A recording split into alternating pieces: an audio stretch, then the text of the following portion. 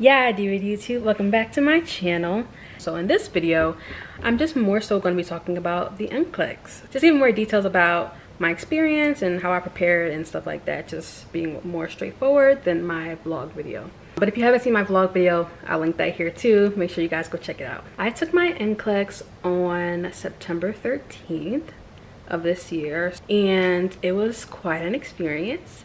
I will say that. So first I will talk about a little bit about the process before the NCLEX, because some people have asked me about that as well, as far as Chamberlain is concerned and timelines and stuff like that. So Chamberlain was very efficient with submitting the documentation needed for my NCLEX. I ordered my transcripts back in like week 2 or week 3 of capstone.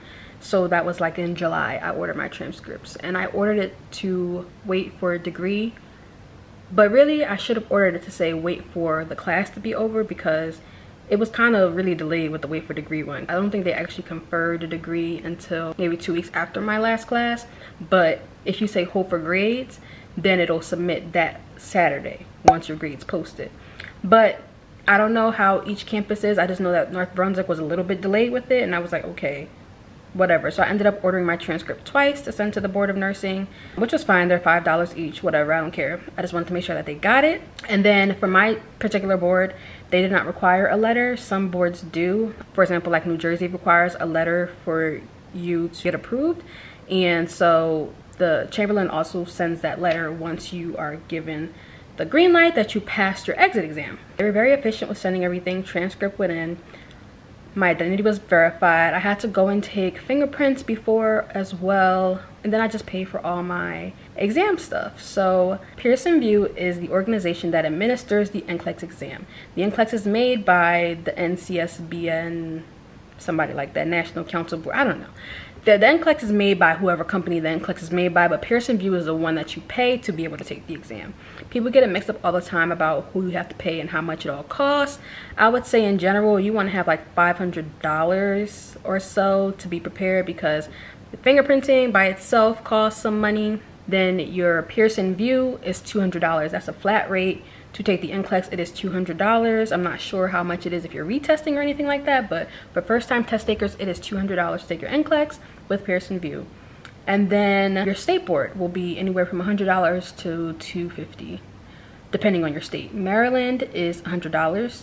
Your state board will be different. Maryland's website is very old, very archaic looking. Like, I don't know why they haven't updated it, because it's not cute. So you just really have to navigate that and take your time with it.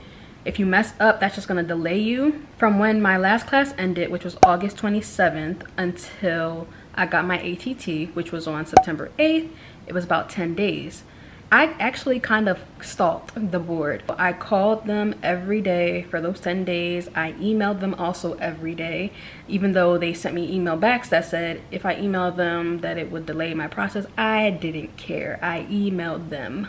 Okay, because I wasn't playing. I got my ATT on the 8th, and then the next surprise was that they were like not really that many available dates, like as readily as I thought there would be.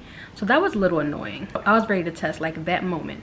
So I actually wasn't able to get a date until the earliest I saw was like September 12th, 2 hours away. And then I was like, I'm gonna wait till the Tuesday to give myself a full weekend to review whatever I need to. So I scheduled for the 13th on the Tuesday. And I scheduled for Harrisburg, which is about 2 hours from here. I think the next available date where I live in Maryland was October 20th or something like that. And I was like, who was waiting for that? Like, who was waiting that long? That's crazy. So yeah, I just did it in Harrisburg, and I just drove up for my exam. The way that I prepared, pretty much very simple. The way that I view it, and I hope this is not disappointing to everybody, because people want to know like what's the secret sauce and all of that stuff. The way that I think about it and the way that I thought about it was like, I literally have been preparing for this moment my entire nursing career. Every sweat, blood, and tears, clinical, return demonstration, every little thing that I've done has led me to this moment. So I wasn't really in the headspace where it was like, oh, I gotta start from scratch and like learn all of these things and spend all this time doing, like, I wasn't really like trying to do that, because in my head, well, I passed the exit exam and I know what I know, so why wouldn't I pass? Sort of is what I was thinking. I basically try to take it as soon as possible. So from my ATT was 9/8 and I took it on the 13th, so I had 5 days, well 4 really, to prepare. And what I chose to do was to listen to Mark Clemick's lectures and to use PassPoint.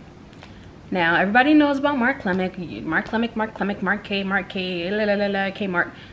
People always talking about this man and you're like, who is this dusty man that people keep talking about? But let me just tell you, Mark Clemick has a lot of credentials. He's a retired nurse, retired professor, retired NCLEX exam writer. Let's start with that. So, you know, he has his credentials. He used to be on the board where, he used to be on the NCLEX committee where he wrote questions. And apparently they keep questions for 10 years before they decide to get rid of them or keep them. Again, they'll review them after 10 years. So if he was writing questions all the way up until 2015, you know, there are some questions that he wrote that are definitely still on the NCLEX. So in my opinion, I think that he's a great resource. Although some of his information is a little outdated, I will say that, and you have to be careful about those things. And that's just something you just kind of have discernment about. Like, some lab values have changed over the years. Some medication names have changed, like from generic to brand, or brand to generic rather. And some other little information have changed. You know, as science happens and there's more research and clinical trials, information gets updated. So there are a few things that you have to like make sure you're listening, but listening with a grain of salt, because it's not accurate for 2022. But for the most part, it's really good. I love the memorization tricks that he provides. I love the ways in which he kind of makes your mind change so that you can think in a way that you should think as someone testing for the NCLEX. And what I appreciate about him is that he's not giving you information just to give it to you. He's giving you things that you need to know. You know how you have some professors where they just talk and you're like, lady, what's on the exam? And they're like, just read the whole textbook. And you're like, what am I paying you for? Yeah, he doesn't do that. He doesn't read the whole textbook you. He literally says, this is what's on the exam. This is how it is. This is an example of a question that I've written that is on the exam. And I love that. I really love that. So I did watch his lectures. I did not watch all of them, actually. I watched 11 of 12 because I just ran out of time and I was becoming so spazzy and all that stuff. So I just really didn't finish. But I recommend doing all of them. It took me all like 3 days to get through all of them, and I just did it like 8 a.m. to 8 p.m. like all day long. I was doing it. I was taking notes as I was going along. If you watch my last vlog, you would have seen like how I was listening, taking notes, listening, taking notes, re-listening, rewinding, taking notes. Like sometimes I had to listen to it 2, 3, 4 times before it set in. So that was my Mark Clemick time. As far as what kind of question system I used a system that is called PassPoint. PassPoint is a system that was provided to us free of charge from Chamberlain University. And so I said, well, if it's free, why wouldn't I use it? Honey, I got a wedding to pay for. So everybody keeps asking me, why didn't I use UWorld? Why didn't I use Archer? Did I hear anything bad about them? People still love UWorld. People still love Archer and Kaplan and all these other well, don't probably love Kaplan, but they love all these other programs and stuff like that. But the thing is, for me, UWorld was expensive. Like, I was looking at the subscription and I was like, ain't no way, I'm not paying for that. When I felt like, okay, I can get the same content in a different format, then why do I need to pay for it? I'm getting this free. I earned it. Literally, I'm gonna use it. So that's really the reason I didn't use UWorld, not for any other reason besides the fact that I did not want to pay for it. So UWorld, I know, has the exact same format as the NCLEX, as they say, which can be helpful for people, I guess, but for me that was irrelevant because literally as I was taking the NCLEX, I did not notice a format. I was so nervous and so engrossed in the words that were on the computer. I wasn't looking at, oh, this is like the same format as UWorld. That did not matter to me. Like, it didn't matter. Now, PassPoint has adaptive examinations, so, and you can set them. You can set a minimum of 60 questions and a maximum of, I want to say, 200 questions. But I always did 145 questions or 75 questions because that's how the NCLEX is. So 75 at the minimum, 145 at the most. So basically I was just trying to train myself to say, okay, how would I survive if this was the NCLEX like right now and I had all 145 questions. And I did probably about 8 practice exams.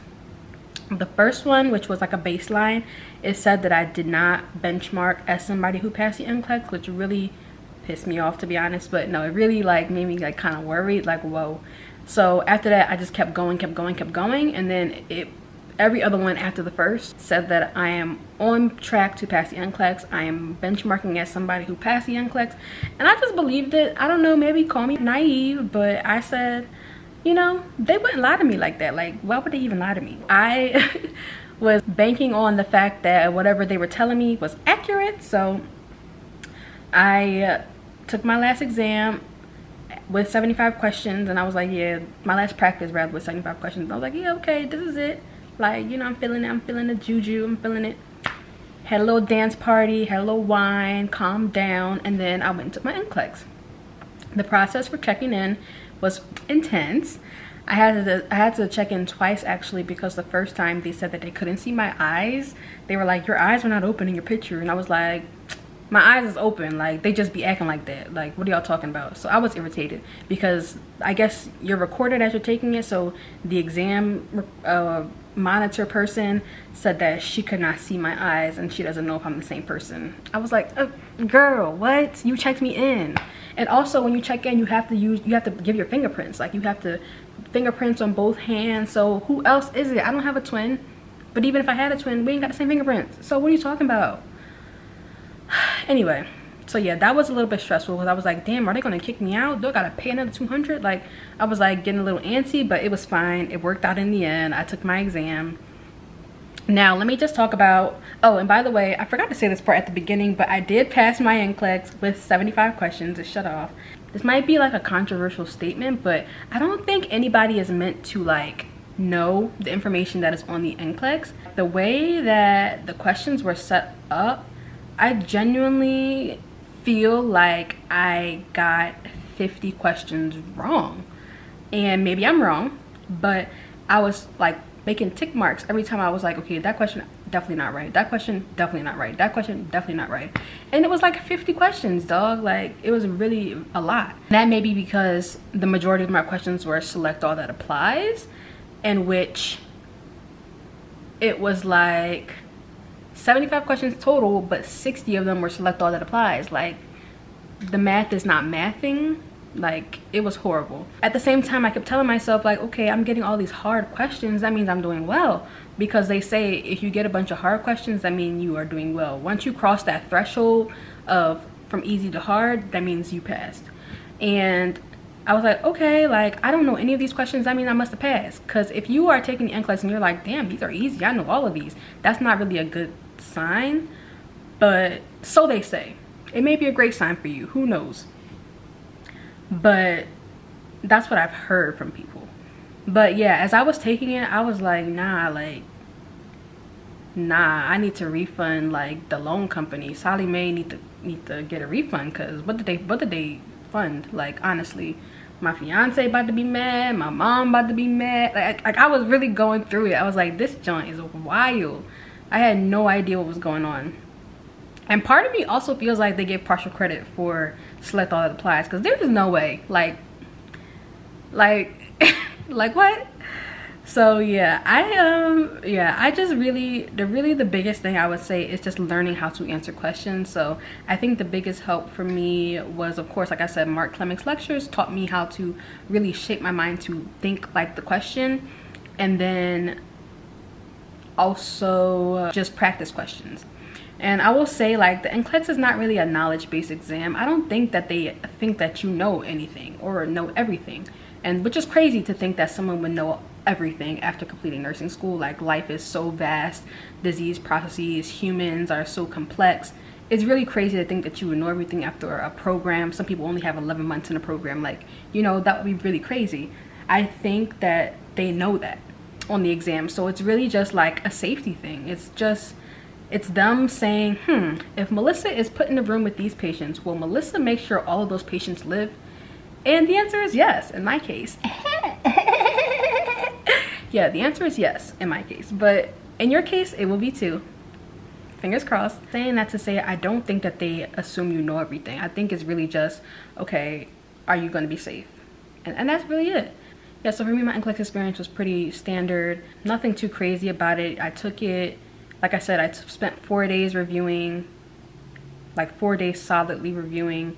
And then I took it on that 5th day, and that was how I prepared for my NCLEX. As far as results went, I did do the piercing view trick, in which I got the good pop-up, quote unquote, and then 2 days later I paid for my unofficial result and it said pass, and I about passed out.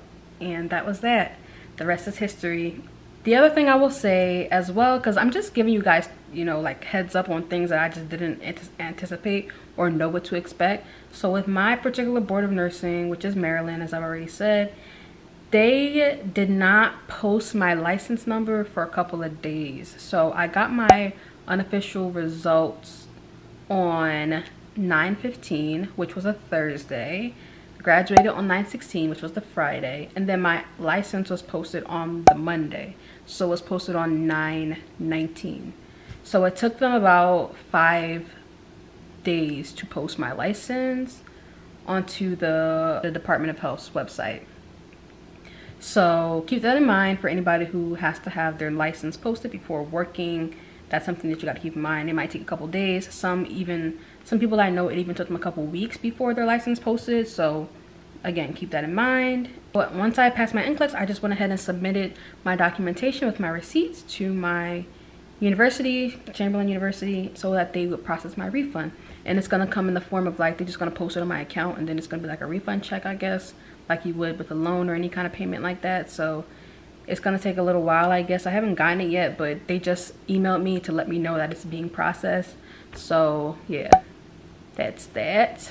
That's how my NCLEX experience went. If you have any questions, please comment them down below. If you would like to schedule a one-on-one chat with me for any reason at all, you can click my link down below and schedule an appointment with me. Calendly, however you say that.